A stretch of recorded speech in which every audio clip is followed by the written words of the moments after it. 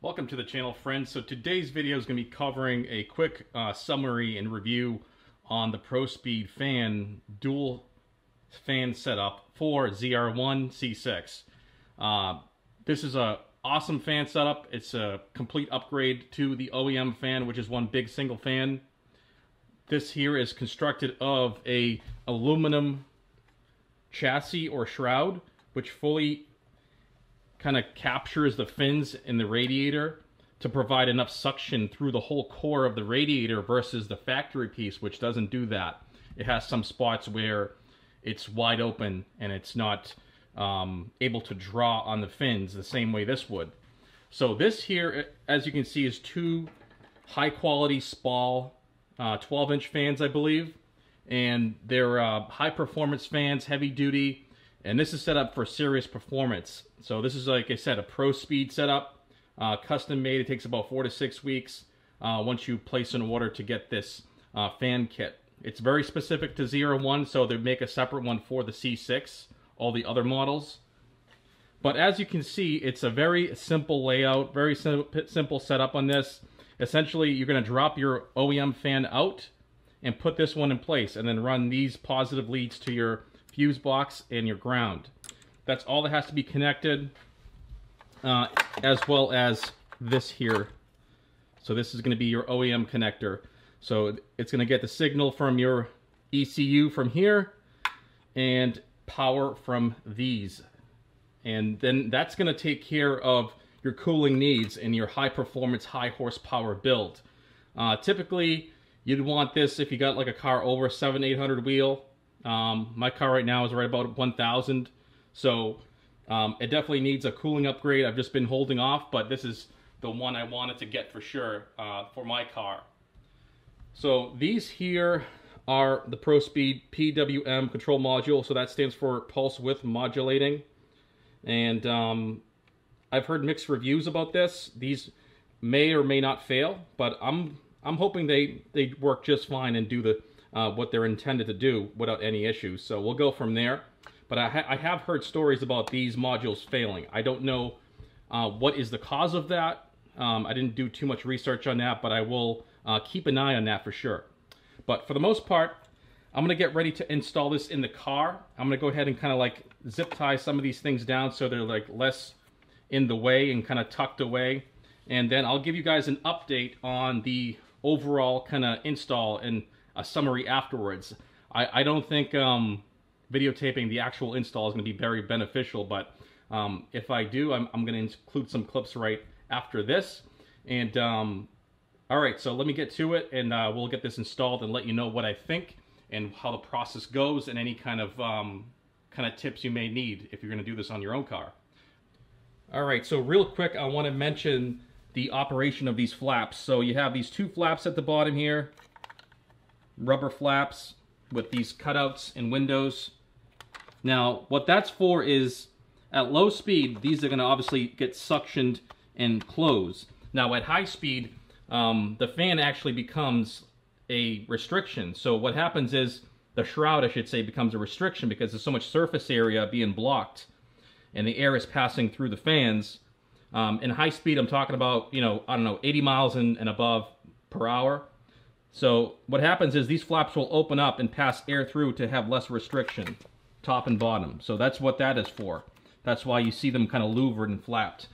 And that's essentially opens up the shroud for less resistance as you pick up speed moving forward with the car. So this is a really kind of well thought out, well designed unit. But let me go ahead now and start the install, and I'll keep you guys updated on what I think and how it goes.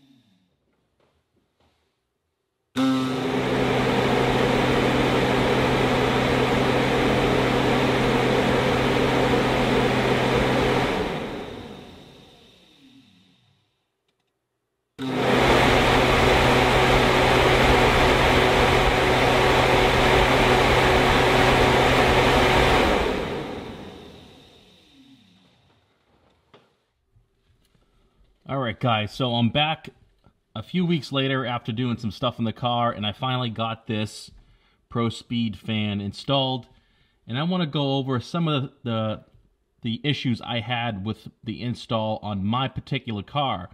Now, at first I could not get this to fit in. I had to take it completely apart and then install the aluminum housing or chassis first onto the radiator, and then I went ahead and installed each one of the fans individually so I could fit it past the sway bar. And once I had those fans installed, I actually had an issue with this lower fan here touching the sway bar, really pushing into it. So after messing around with it, I realized that the best thing for me to do, since I have my radiator support dropped 3/8 of an inch on spacers, I actually took the fan, this lower fan, and I flipped it 180 degrees on the bolt pattern, and that ended up working for me. Essentially what was hitting was the wires at the very bottom of the back cover on the fan was touching the sway bar. So once I flipped it 180, I was able to have clearance about 1/8 of an inch right now installed with the sway bar bolted down, and I'm good to go. So I ran into an issue because my radiator support, the whole support frame system that holds up the radiator, is dropped 3/8 of an inch because I have a large, I was running a 112 and now I'm running a 120 millimeter throttle body. So that's why I have that dropped, which caused an issue with the fitment of this. Now, another issue I had with the wiring is that it's too short. And I didn't like how the layout was, the way it came to me out of the box. So what I did was I actually flipped these modules around completely 180, which allowed me to gain some slack, enough to get it routed properly up on the engine bay. I'll show you in just a second. But those modules, I had to flip them around. I took a picture of the layout and the wiring, how they're connected, so I had a reference. And then I went ahead and flipped them around to give me more slack, because it allows those wires to exit on the upper right hand side versus the lower left in this view here. So that took care of that. Be very mindful when doing this, because the back of those modules are actually a heat sink, and there's thermal paste that makes contact to the aluminum chassis on the fan kit. So there's a white aluminum paste, same thing you'd see in microprocessors for thermal conduction, is on the back of these modules, these PWM modules. So that's what I did. I flipped those 180, same thing with the lower fan, and the upper fan is in the original orientation. That was what I needed to do to make this thing fit. Like I said, it is a very tight fit. These hoses here are in your way. I had like a couple bungee cords to try to hold them out of the way, and I had the power steering oil cooler, which is located right at the bottom here.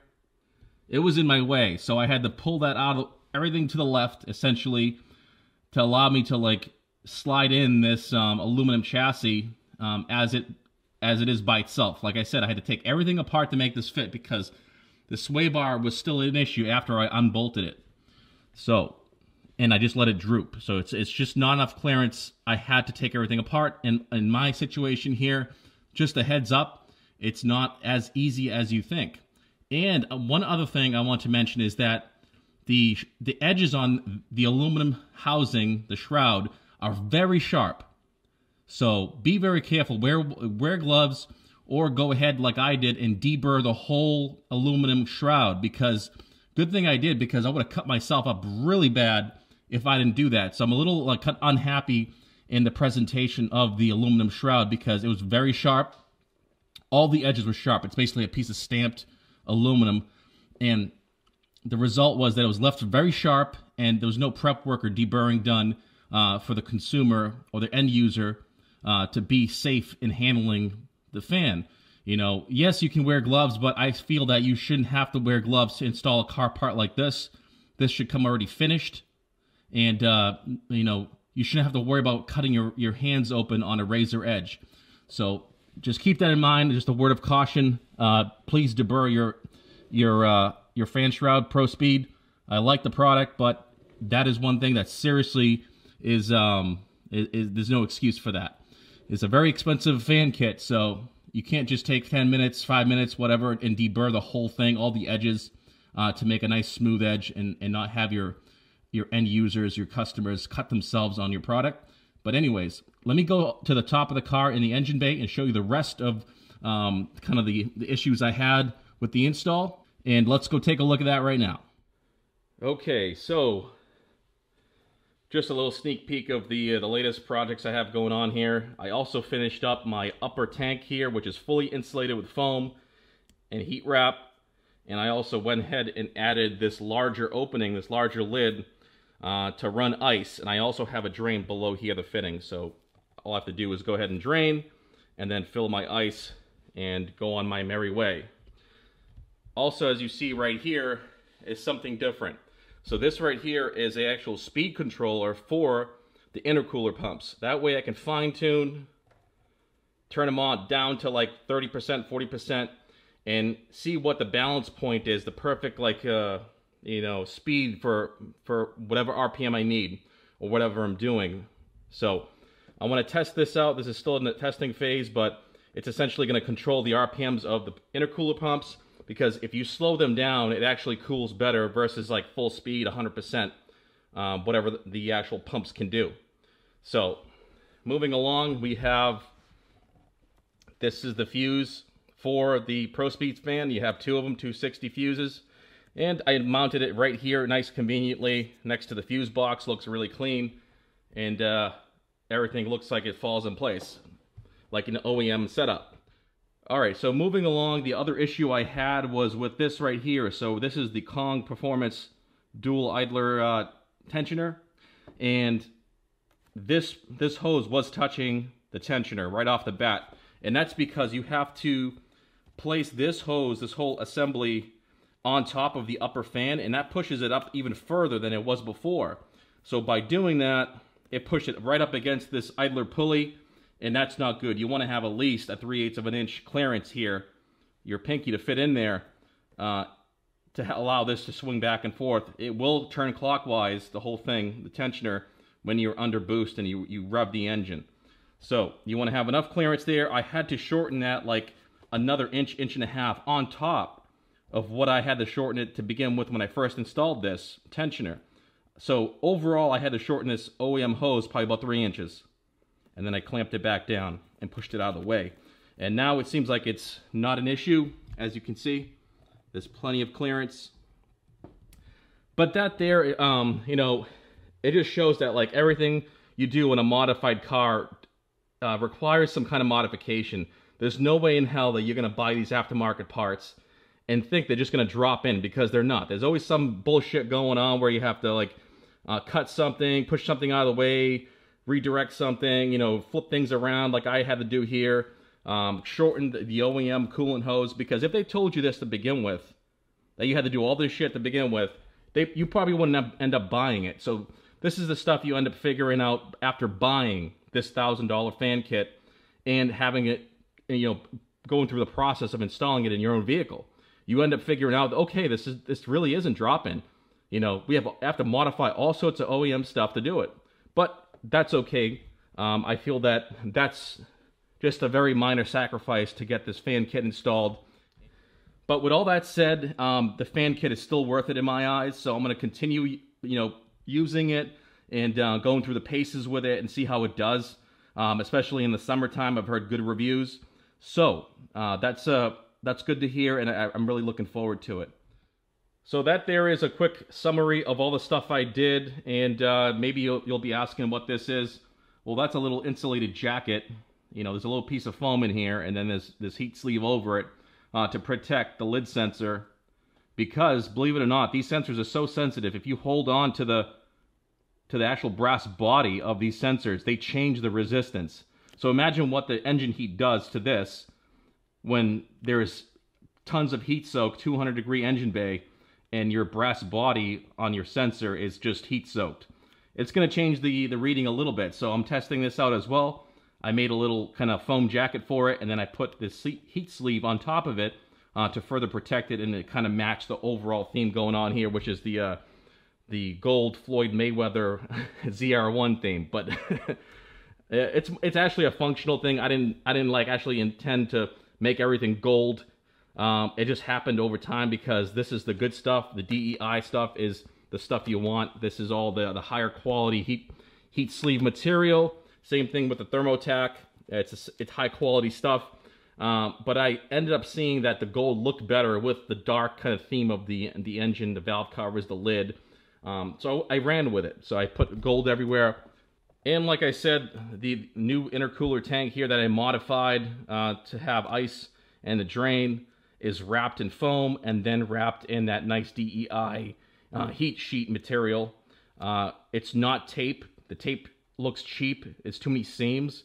This is actually like one piece of like sheet that I cut for all 6 sides, essentially. And I did it so it looks seamless. It looks like one solid piece. You're not going to find any seams on this. It's not tape. So you guys who think it's tape, you guys are fucking crazy. But it's done properly. I did it to make it look as good as possible. Obviously, I wanted it to look OEM, even though it's a modified car, obviously. But I did everything I tried to make it look really nice. But anyways, that's going to be it for the video, guys. I really hope you enjoyed this video. If you have any questions or comments, please place them right down below. And if you haven't subscribed to the channel already, please go ahead and do so. I want to thank you guys for watching. I'll see you guys in the next video.